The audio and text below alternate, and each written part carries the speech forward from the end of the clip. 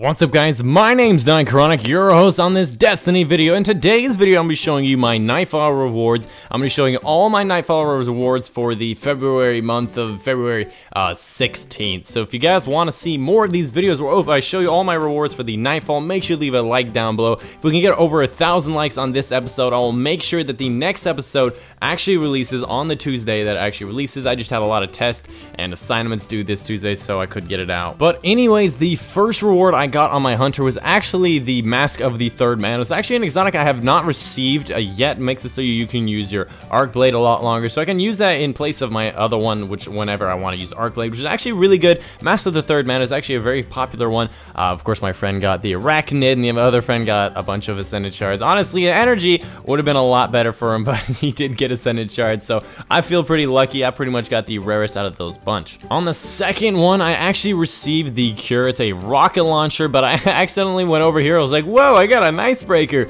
and then I realized that wasn't actually me. So yeah, I got the cure rocket launcher. It's a void rocket launcher. Yeah, I was just checking. I thought I had it, but I actually had the valedictorian. But yeah, my friend actually got an iceberg. Apparently it's his like 5th iceberg or something, and I did get the cure rocket launcher. It's not that great of a weapon, but it is a void rocket launcher, so it might be useful sometime, but I'm probably just gonna scrap my friend to get 12 strange coins. Good luck, buddy. I've got like over 100 right now, so that's not the best pull for him. And the last reward that I got from the Nightfall is the Crusader 1 scout rifle. This is the new Monarchy scout rifle. It looks badass. It does not have explosive rounds, therefore I will be dismantling it. I don't know what it is, but I absolutely love explosive rounds. My friends did get the Helm of Innermost Light and the Glass House. Not great exotics for the Titan, but you know, not the worst thing in the world. You can definitely get exotic shards from it, and there is a lot of variety. I really noticed how there almost every single reward drop I saw so far was completely different from every single one. There was not duplicates for anybody, and I really like variety, and a lot of the ones I haven't seen yet, so